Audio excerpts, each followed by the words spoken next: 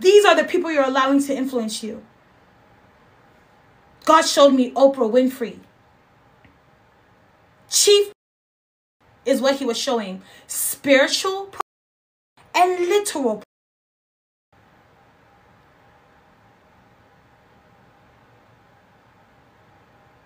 If someone doesn't care about their own life, what makes you think they care about yours? You can find this prophecy in Prostitution in Hollywood, Body Doubles, Hollywood, Travel in the U.S., Tiffany Montgomery, Descendants of Shem, and God's Judgment. I posted it on October 16, 2023. Kirstie Alley, Madonna, Oprah, Brad Pitt. These are the people the Lord showed me. Yet we allow them to influence us. I'm saying us, not me. I'm not being influenced by these people. I'm speaking about a general us, as a nation, as a people. Allowing people who do not love God, who do not like God, who do not worship God as God to influence us. Look into Oprah Winfrey. The woman has promoted a man named John of God, a false prophet, who has deceived many people, telling them he can do signs and wonders, getting people to go off of their cancer treatment. And later, they died, obviously. Only for him to come out sexual assault cases everywhere. Hundreds of women accusing him of sexual assault. This was the man that Oprah did a special on and exposed him to thousands of people. As he realized, he was clairvoyant when he predicted a terrible storm that destroyed a neighboring village. This event began his journey as a spiritual medium. Are we all, in some sense, missionaries of God? Do we all have the possibility in our own way to be a medium for God? Todos nós somos médium. Everybody is a medium who practices good. And we are all children of God. And each person has their mission. Yes. The first time I saw it today, I was humbled by the experience. Ela disse quando ela viu primeiro as pessoas. Jeffrey Epstein, Shish is his BFF. But when these things come out, people are so enamored, like, oh, she wouldn't know. How would she know? You're seeing a track record with this woman, yet you're still allowing her to influence you. My God. What about her best friend, Iyanla Vanzant, who she gave a whole show? Do you know Iyanla Vanzant is a self-proclaimed Yoruba priestess? I was at work last week, and my coworker had a book, and I was just very interested. I like touching stuff. So I picked up the book to see what it was, because it was torn up, meaning he reads that book. And I saw Iyanla Vanzant. I was like, okay, let me read the back. Yoruba priestess. It said Yoruba priestess. And I'll post the name of the book so you actually look it up. It was a purple book. How many Christians were exposed to Iyanla Vanzant, a Yoruba priestess, an idolater, through Oprah Winfrey? Who is influencing you? What are they influencing you to buy? We have a generation that's saying, oh, I'm the GOAT. He's the GOAT. Oh, it means greatest of all time. Beloved, they told you that it's an acronym for greatest of all time. I'm sorry. They told you that it stands for greatest of all time. But the reality is that GOAT is indicative of the Baphomet. And the Baphomet is indicative of Satan, because that's who they worship. Because many of these people are Masons. Many of them are Masons. Many of them are Masons. Many of them have sold their souls on a dotted line and given themselves up to be used by the enemy. God showed me LeBron James, and I shared this with you all, that he is referred to as the chosen one. I saw them tattooing, was it a snake or a dragon on his back? And lo and behold, it actually existed on his back. And now people are seeing that his son, Bronny, and all this symbolism that's following him. And now people are shocked. But this is the man who people are allowing to influence them. That when he throws that dust in the air and pats his hands, you guys don't understand. That's actually a Vodun ritual. 35 points a game in the 10 games since his 38th birthday, as he continues to chase Kareem Abdul-Jabbar to become the NBA's all-time leading scorer. And the Clippers have only had Kawhi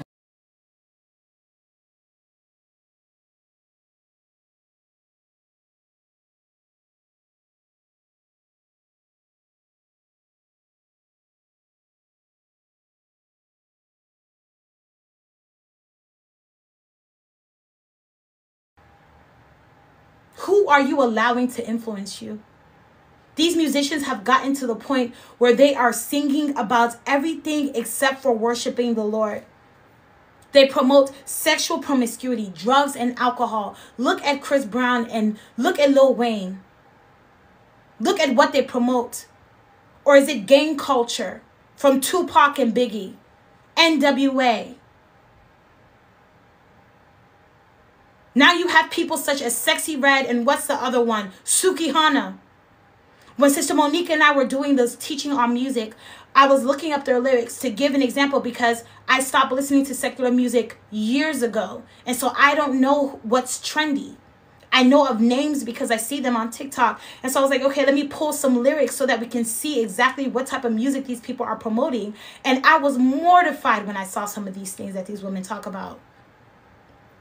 But this is what they have people thinking, influencing people. They've influenced people to think that the buttocks, as in the anus that God gave you to purify your body, to release stool, is where you should be receiving things. That the mouth God gave you to speak, to praise his name, you should be using that same mouth to please another person sexually. To defile yourself by doing oral sex. And this is what these musicians, this is what they're putting in the TV. This is what they're convincing God's people, Christians, not to talk of your everyday person to do.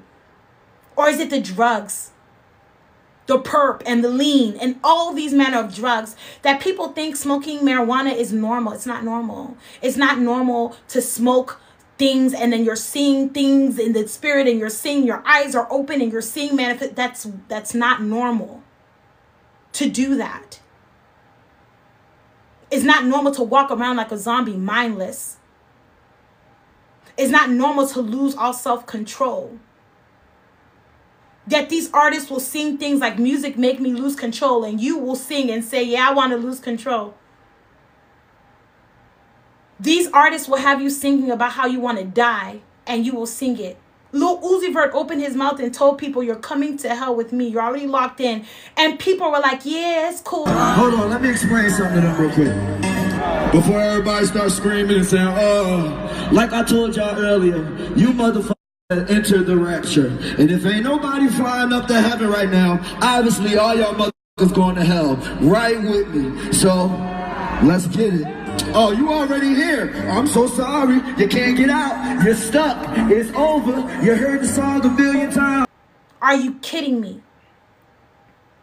And even now, when we talk about things like Kirk Franklin, people still don't see it. Christians still don't see it. I thank God because right before I came on, God allowed me to see Will Smith apparently had a song performance with Kirk Franklin. I think it was at the BET Awards. What does light have to do with darkness? If you're walking in fellowship with the Lord, you may be deceived for a period by someone, but at some point, God's going to yank you out and tell you this person is not of me. At what point will we accept as believers that Kirk Franklin is not of God? He's not walking with God. That he is Romans 1:32. That you're singing a gospel song.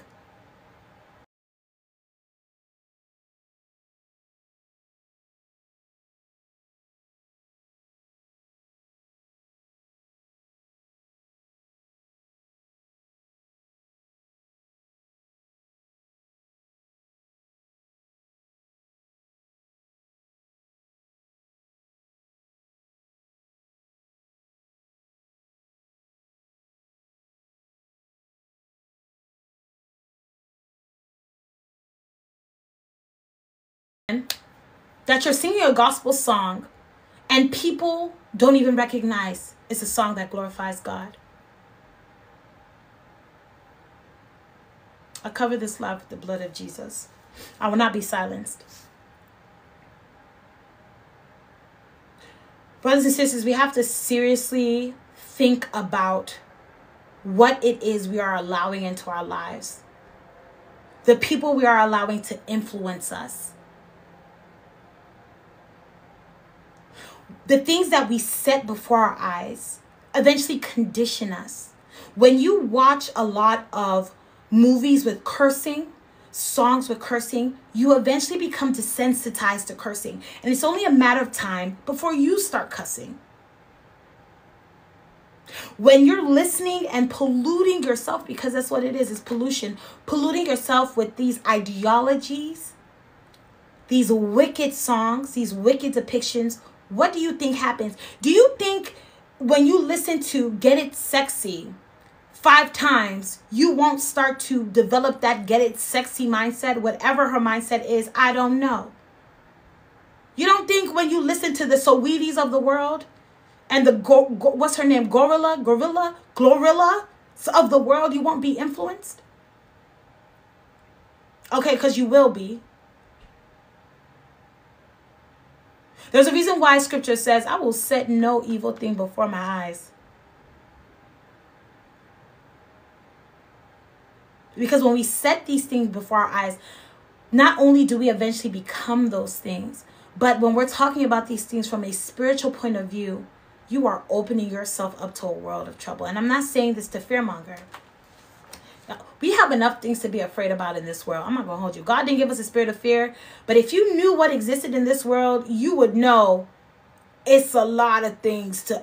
I'm not here to add to anyone's fear. I don't have time for that. But what I do have time for is establishing that there's a very real spiritual world. And God has given us insight to that spiritual world as his children to protect us. Stay away from that. Don't listen to that person. And I think it should be common sense to know, don't listen to people who talk about their vaginas. I think it should be common sense for us as believers to know that a woman with her butt cheeks out is not someone I should be listening to, right? Right. Someone who promotes things that the Lord detests through his word, as in it's literally right there in the Bible, I shouldn't be listening to their music, right? But so many of us are so caught up in, oh, they sound good. And this goes for Christians as well. Because I'm seeing so many Christians collaborate with people who are clearly of the world, where God did not send you to do that. God sent you to minister the gospel, to reach the lost, not to bring the lost into the sheepfold, though they are unregenerate, right? And corrupt God's people. Brothers and sisters, let's be very careful. And in all our things, let's just make sure that we are centered and grounded in Jesus Christ. Because the level of deception that exists in the world is so rampant, and it's so important for us to know the Spirit of the Lord. Because one thing I can say for certain, and I can say this because this is my testimony, this is my life. I didn't come out the womb praising Jesus. No, I fell into sin as a child, right? I lived in the world before the Lord snatched me out, before I began to seek the Lord. And he indeed was like, my child, I'm here. God is real. And those who seek him will indeed find him. But the reality is that this world is a wicked. And this world will have you indoctrinated in such a way that you will believe bad is good and good is bad. And scripture talks about that. Woe to the people who exchange good for bad and bad for good. Think about the lingo you say. Oh, I'm a baddie. Where does that come from? When did bad become good? When did that exchange happen?